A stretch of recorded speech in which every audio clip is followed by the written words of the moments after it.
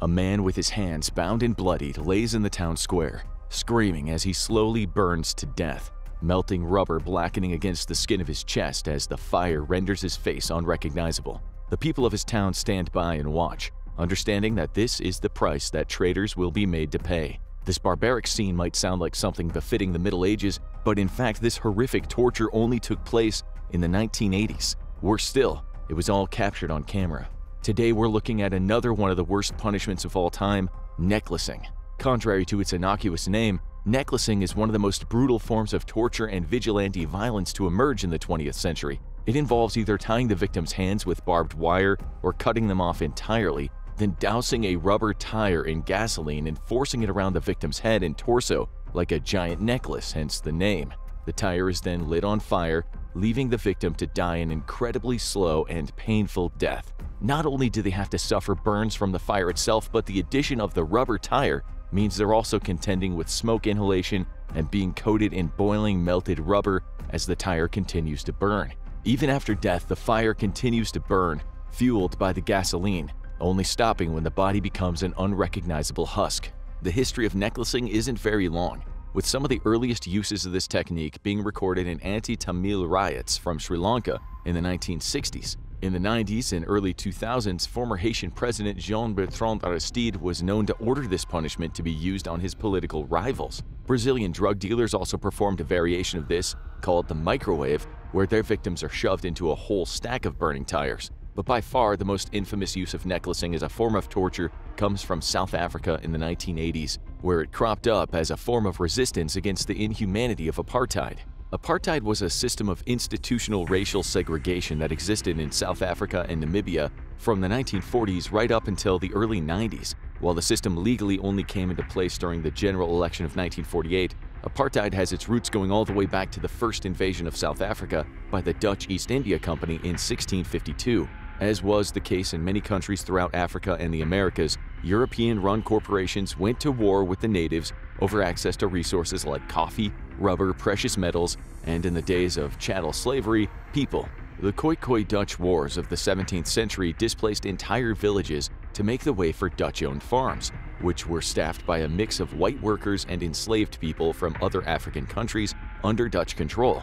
In 1795, the Cape was then seized by the British Empire and became a hotly contested territory for both the Dutch and British, since it held a strategic port on the route between Europe and India. Because of this conflict, colonized South Africa developed as a mix of British and Dutch cultures. And while the region followed some of the same laws as other British colonies, it was not entirely subject to the English common law. Following the abolition of slavery in the United Kingdom in 1833, South Africa changed its laws to comply with the rest of the empire. However, much like the Jim Crow legislation in America following the Civil War, the laws banning slavery were loose enough to almost be considered in name only. Even though slavery was illegal, black natives and other people of color were not afforded the same rights as whites, and they were essentially made to work as indentured servants to white businesses. Following World War II, increasing industrialization meant a higher demand for labor in the big cities, which meant poor black Africans started migrating from the rural parts of the country into the cities looking for better jobs. This change wasn't received well by the white Afrikaners, who feared that increased population density would lead to whites losing their jobs and potentially being driven out by an uprising of black Africans with increased social mobility. So, in the 1948 election, the National Party proposed a system that would keep whites protected, a system which they named apartheid, Afrikaans for the state of being kept apart. Under the National Party, South Africa was split into 4 quadrants: white, black, colored, and Indian. White and black are self-explanatory. Colored refers to people who were any mix of white and non-white, and Indian refers to the immigrants from India who had come over through connections with the British Empire. Under the 4 quadrants, there were a total of 13 racial federations or subgroups based on language groups. The white quadrant got to stay in the cities, while the other 3 groups were forced further away, isolating them and preventing them from pursuing higher-paying work. In 1949, interracial marriage was outlawed. Under the Population Registration Act of 1950, every citizen of South Africa over the age of 18 was assigned to a racial group, and under the Group Areas Act of that same year, citizens were forcibly relocated to a township or neighborhood that was designated as belonging to their racial quadrant. This destroyed the previously racial diverse communities of South Africa's population centers and even split up mixed-race families in order to keep each community uniform. Also in 1950 was the Immorality Act, which made it a crime for people to have sexual relations outside of their own race. All of these laws led to the development of an extremely oppressive society where the white minority controlled nearly every aspect of daily life for members of the other three racial quadrants. Black and colored people were stripped of their voting rights. Indians also couldn't vote, but they had never been given voting rights in the first place. Black people were not allowed to stay in urban areas for more than 72 hours without a permit, and all public places were racially segregated between the four quadrants.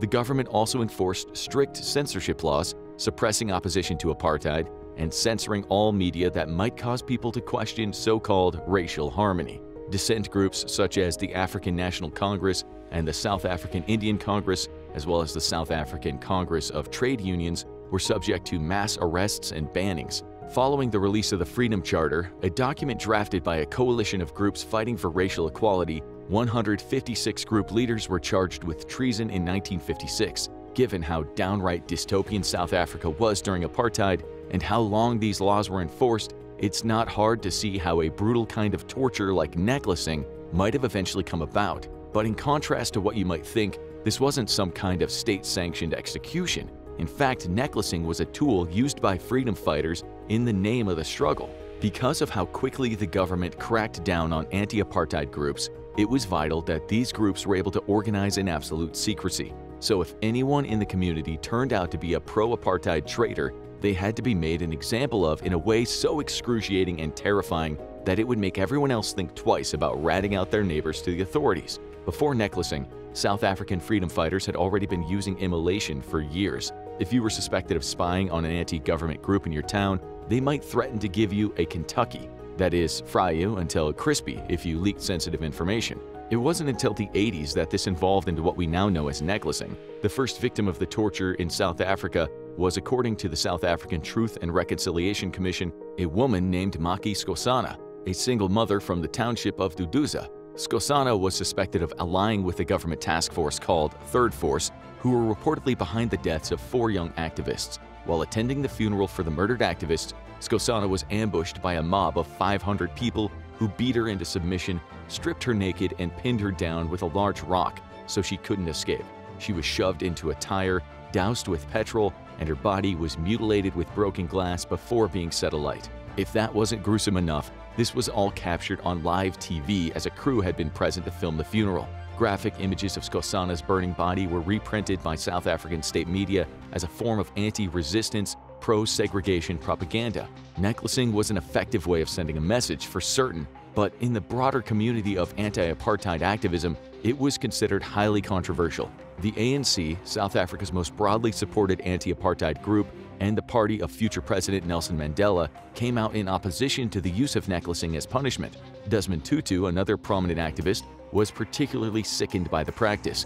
In response to the footage of Skhosana's death, he was quoted as saying, "If the violence continues, I will pack my bags, collect my family, and leave this beautiful country." Other members of the ANC, however, were a little more lenient. Many found it a brutal but necessary measure to deter black people from turning on their communities and becoming police informants. Then President of the ANC, Oliver Tambo, once admitted, "We don't like necklacing, but we understand its origins. It originated from the extremes to which people were provoked by the unspeakable brutalities of the apartheid system." Between 1984 and 1987, 672 people were burned alive by anti-apartheid mobs, and half of those people were victims of necklacing. Even though the prevailing attitude toward necklacing mostly ranged from disapproval to outright disgust, there was one member of the ANC who seemed like she was all for it: Winnie Mandela. Winnie was the wife and public liaison of Nelson Mandela, who was in prison at the time and had been since the 1960s. She was a social worker and activist who had degrees in both social work and international relations. Winnie met Nelson Mandela at a bus stop in 1957 when she was 22, and he was still married to his first wife, Evelyn Mace. The couple hit it off immediately and were married the same year Mandela and Mace divorced. Over the next 2 years, Winnie and Nelson would have 2 daughters. Their marriage hit its first speed bump in 1963 when Nelson Mandela was arrested and jailed. Winnie Mandela became an activist in her own right and attracted attention from the National Party, who imprisoned, banished, and spied on her on multiple occasions. Her longest period in jail was 491 days, and during this time she was beaten, tortured, and kept in solitary confinement. According to her own accounts,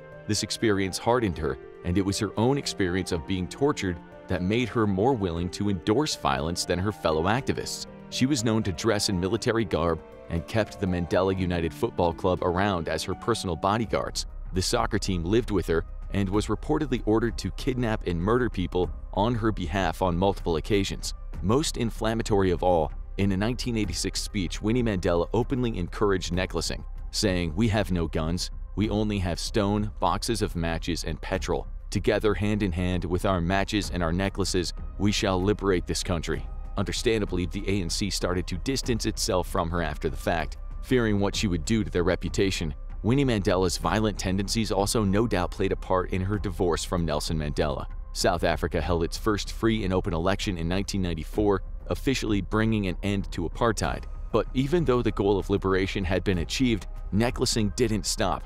It's still a common form of mob justice in South Africa well into the 21st century. In 2011, a pair of men who broke into a woman's home in Port Elizabeth, who robbed her, killed her, and nearly sexually assaulted her, were necklaced in public. Their victim, a 74-year-old woman named Angelina Mahulwana, told BBC reporter Phumza Philani that she thought the men got what they deserved.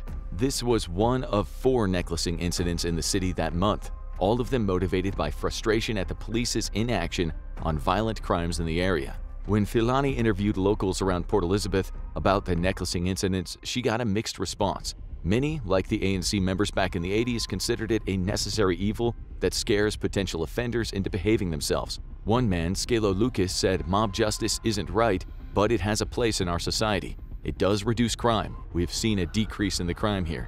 Another resident, Sia Samkela Solani, was more critical, saying sometimes the wrong people get punished. There's a lot of room for mistaken identity. In 2015, a video started circulating online of 5 young men being necklaced in northwest Johannesburg. While some initially suspected the attack was motivated by anti-Zimbabwean xenophobia, it was later revealed the victims had previously been involved in a bar fight in Rustenburg earlier that year. Witnesses said the group was involved in a bar fight with a local who they later attacked and beat to death in the street. After the attack, some of the other Rustenburg locals decided to take the law into their own hands, tracking the group of men down, overpowering them, and setting them alight. Thankfully, the police were called in and all 5 were taken to the hospital. 4 were severely burned, and the 5th was uninjured. 2 of them, one of whom was a minor, died from their injuries while in the hospital.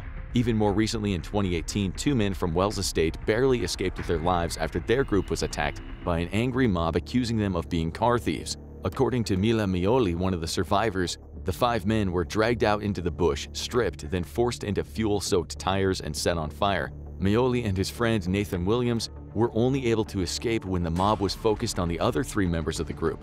Outside of South Africa, there have been a few incidents of necklacing as well. After the assassination of Indira Gandhi by her Sikh bodyguard in 1984, angry mobs in India necklaced innocent Sikhs in retaliation.